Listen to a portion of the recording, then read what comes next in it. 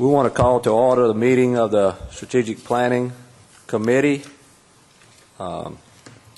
Suzanne, we have Randy Cluat, has not gotten here yet. Hopefully he'll get here in time. And with that, we'd like to ask Councilman Valentine to lead us in prayer. Father, we thank you for this day, Lord God. We thank you for our health, Lord, Father, and friends and family, God.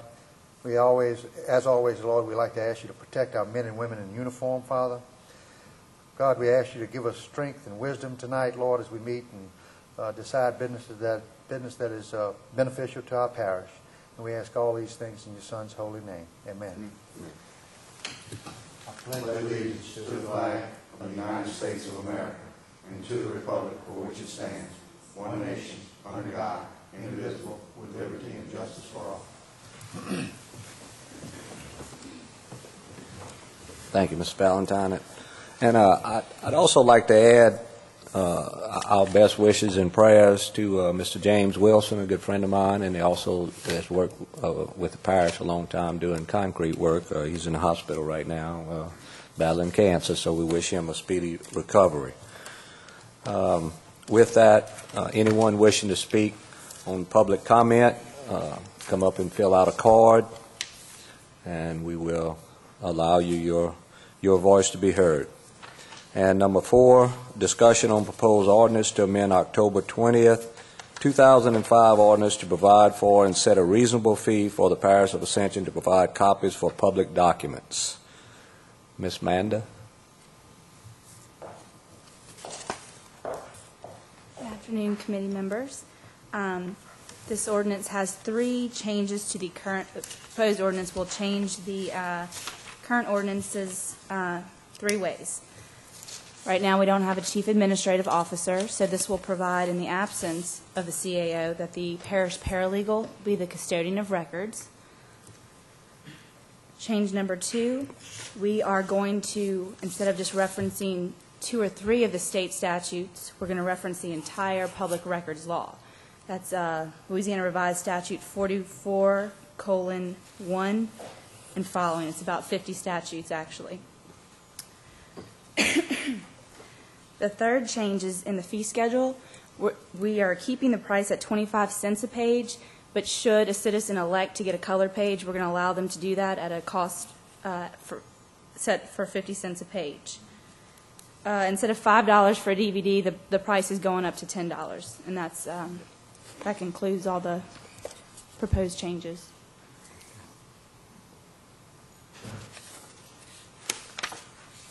Okay.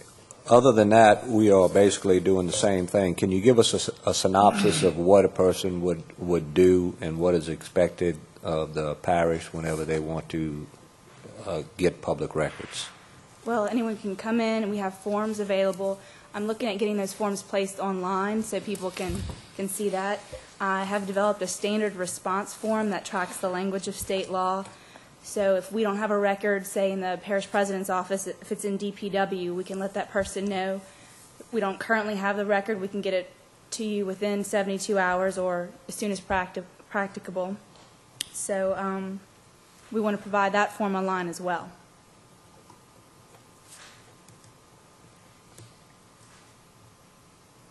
Okay, and what is the time frame? State law requires us to respond in writing within 72 hours. If we can answer the request, we must do so within that time. If not, we've got to provide written reasonings why we can't, where the record's located, and whose custody it is, and why we can't provide it to you at this time. All right, and then at what point in time do we have, I think you said it was 5 days that there must be a response? Within 3 working days, we must respond, but if for some reason the parish does not respond, state law will allow a citizen to file a complaint with the court. They can get their actual costs, their attorney's fees, and in some cases up to $100 a day in damages. So if a person does file a complaint and he's not being addressed, then if they do file and they are correct, then they will receive their reimbursement. Right, and state law addresses all of those issues. Okay. Mr. Joseph. Yes, Ms. Manning. So after you send a letter 72 hours and saying that the records is in Donaldsonville, and you have how many days after that to get them that information? I think it is a time limit on that. Well, state law requires that you respond in a reasonable amount of time, and other than the 72 hours and the 5-day period, it doesn't address a specific time. All right.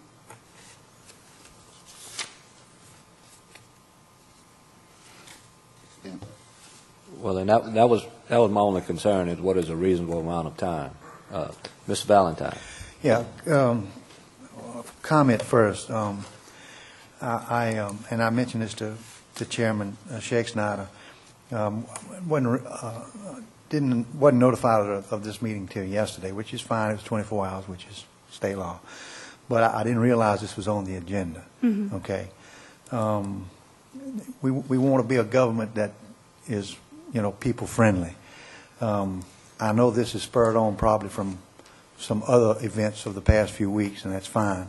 But this does mimic and does parallel state law. There's nothing in it? Okay. Correct. All right. Nothing in it is contrary to state law. I'm not going to deviate but just a hair.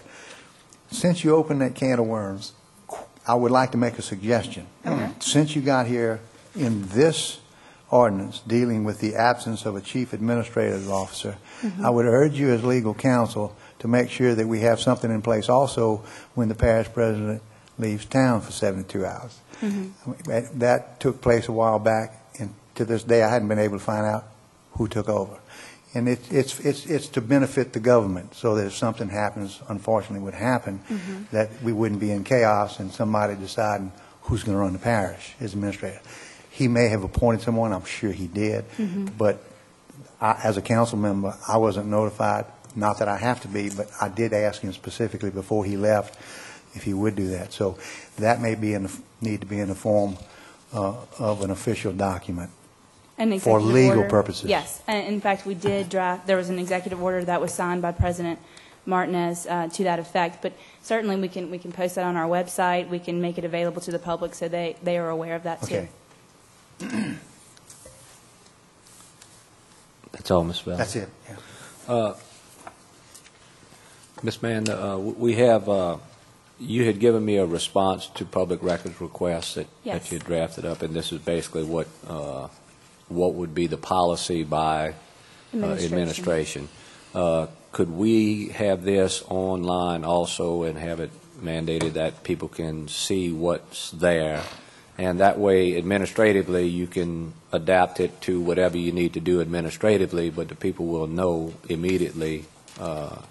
If we could put that in the ordinance, that it has to be published with, online, since we do everything online. Okay. So you'd like me to add a section to the ordinance requiring that these documents are posted on our parish website? Yes, ma'am.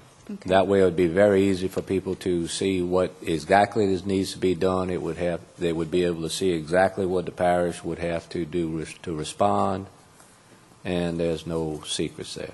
And we can even include a link to the state statutes. Okay. And while you're on that, can you make a notation that it is kind of cumbersome right now to get to the parish charter when you try to get online? Would you please try to see on the parish website? Yes, we can get it a little bit easier to get to the parish charter, find the parish charter. Certainly, I can speak with technology about that. But, it's also available on municode.com. That's where I get it. But, yeah, we'll make sure that link's functioning properly. Right. But it doesn't stipulate that. Yeah. Right. You have to go to a forum, and then that's the way I've had to go to it a couple of times, and it's a little cumbersome. The parish charter is referred to so many times by so many people, it would be a good idea just to put that as a quick link to get in there. I'll be happy to make that suggestion to the Office of Technology. Anybody think of any other questions? I just have one more. I noticed you have all of them except, do we want to provide them besides DVD? How about emailing them? Certainly, if we have documents, and we're really trying to work toward scanning all of our documents in, if it's available in that form, we can provide it in that form for their review. And we have actually offered to do that for a couple people who've come in recently. Mm-hmm. Okay. But if you'd like me to address that specifically in the ordinance, I can. Well, I mean, there wouldn't be any charge, or, Right, I mean, I don't guess there would be any charge for that. okay. Then I'm making a motion that we accept the ordinance with your addition. Okay, we Second. have a motion by Mr. Joseph to accept the new proposed ordinance with the addition of the public records requests on the website, Okay. and a second by Mr. Benny Johnson. Any discussions, further discussions? Any objections? So passed. And with that, we entertain Move to adjourn. Second. motion to adjourn. This meeting is now adjourned.